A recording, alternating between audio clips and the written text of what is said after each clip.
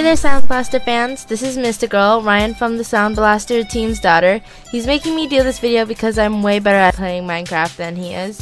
He's kinda new if you ask me.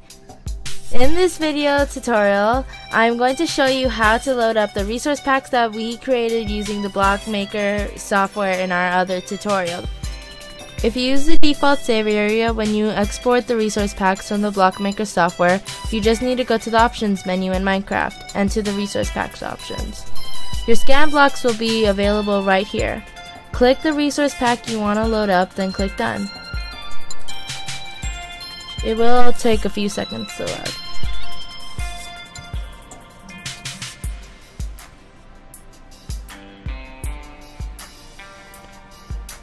Click done and you'll be able to go into the game and use the object.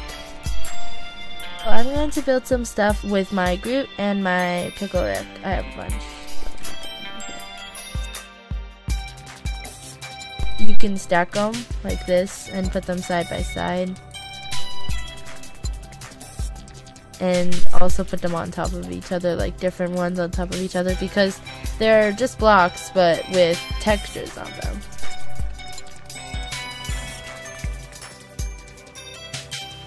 They're blocks, so they act like normal blocks, but they just look different.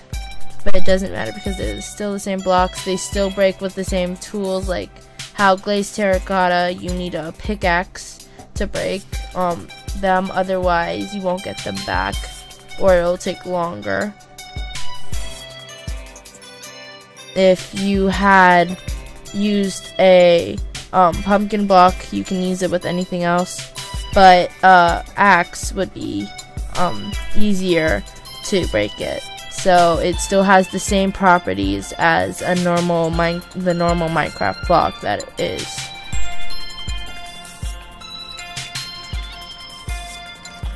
So you can like stack them as high as you can up to the world limit.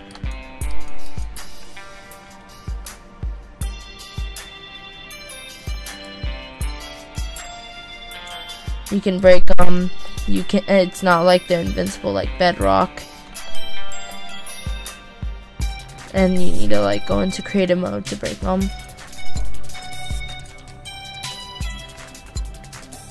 You can basically place them anywhere you want depending on the block. So like, again, if it's a lily pad, you can put it on top of water. But if it's not a lily pad, you would have to build underneath the water. If it was carpet, you can't build under the water, so you would just basically have to only use that one on land, which is the benefit of getting to pick which block it is. Anyway, that's how easy it is. Have fun with your own scanned objects. Thanks for watching my tutorial that I made. Dad, wanna say bye? Bye, everybody. Bye.